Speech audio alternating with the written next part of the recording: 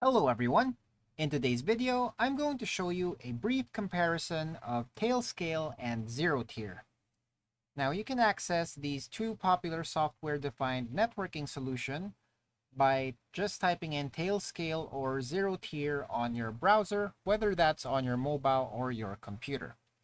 Now in this video, we're going to be comparing both of these SDN solutions based on 6 factors, which are purpose, key features, what they're best for, pricing, ease of use, and integrations and self-hosting.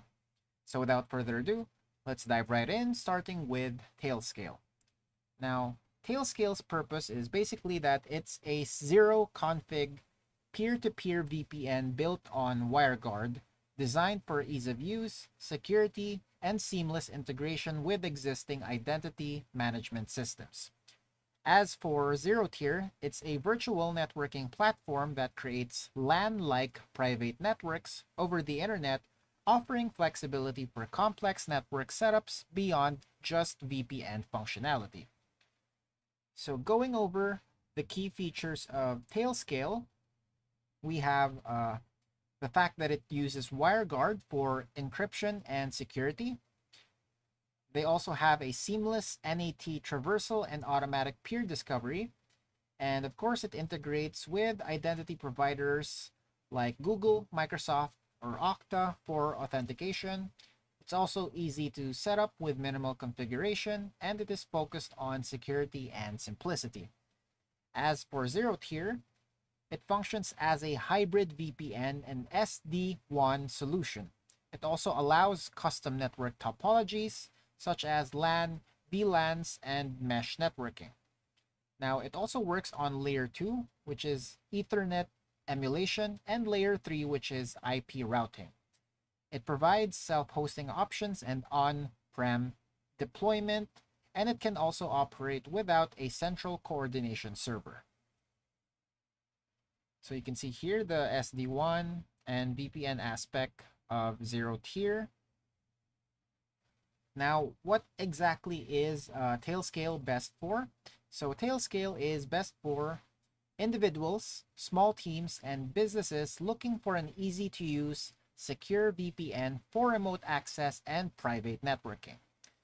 Now, as for ZeroTier, it's best for advanced users and businesses needing custom virtual networks, remote access, and LAN emulation for more complex setups.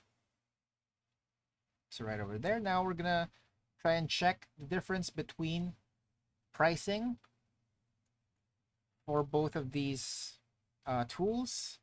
Starting with Tailscale, they should have their pricing right over here. And let's check out ZeroTier. All right, so as you can see, you have the personal and business option for Tailscale. If you're only using it for personal, it's free, as you can see. And these are the inclusions. For business, the starter is $6 per active user per month, and these are the inclusions. There are also some optional add-ons right here, as well as cloud marketplaces. All right, so for ZeroTier, you have the basic or free version, which is again, this is limited, and these are the inclusions. You have the essential for $5 per month and additional $2 per device. There's also a free trial, and there's also the premium version, which is $250 per month, and it's discounted per device pricing. You can also have a custom quote right here if there's any specific inclusions you need to ask for, then this is best for you.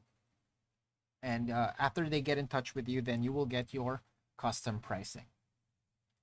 Now, when it comes to ease of use, Tailscale is extremely easy to set up thanks to its identity-based authentication and automatic peer discovery, whereas ZeroTier is more technical and flexible, requiring additional setup for advanced configurations. Now, lastly, for integration and self-hosting, Tailscale uses Tailscale's central coordination servers, which is closed source but secure, and it offers a self-hosted option with Tailscale Funnel and Tailscale Enterprise. As for ZeroTier, It's fully open source with self-hosting options allowing for more customization and decentralization. Now, in summary, you should choose Tailscale if you want an easy-to-use, secure VPN with WireGuard encryption, seamless identity-based access, and minimal setup. Now, if you need custom virtual networks, LAN-like connectivity, or more control over network topology, then you better choose ZeroTier. And that's it for today. Thanks for tuning in, and I'll see you next time.